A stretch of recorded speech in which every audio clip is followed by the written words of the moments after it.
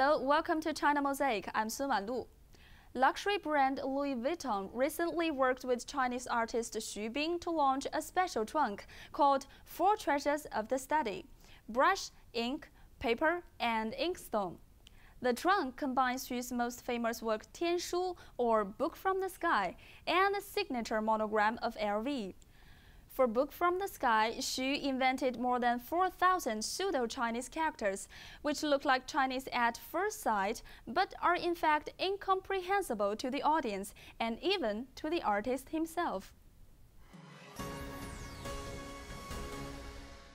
Chinese style is playing a more and more prominent role in the world's artistic and fashion scenes. One example is last year's Met Ball, which was themed China through the Looking Glass.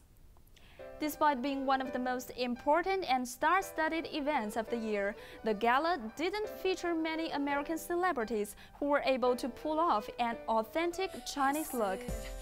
Sarah Jessica Parker donned a red headdress resembling the mascot of the 2008 Beijing Olympic Games. Chloe Sevigny looked like a maid waiting by at the Emperor's side in the old Forbidden City.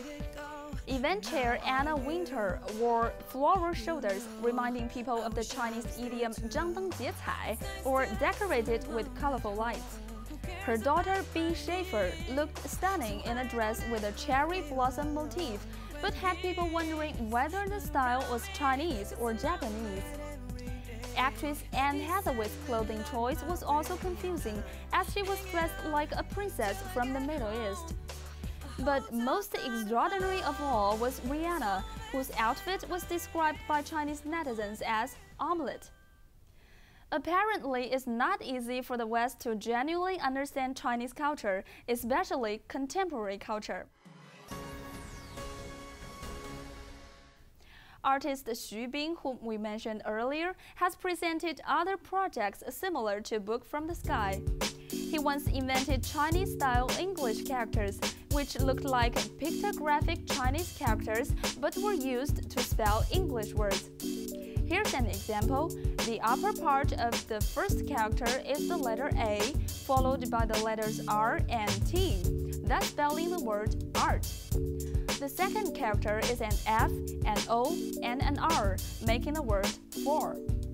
As you read in the Chinese order from left to right and up to down, the four words combined make the sentence Art for the People. Chinese characters and handwriting are mysterious arts for other countries.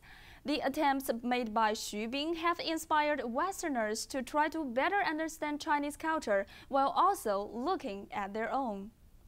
We hope that there will be more and more Chinese-Western artistic collaboration in the future. To end with, here's a quiz based on Xu Bing's Chinese-style English words.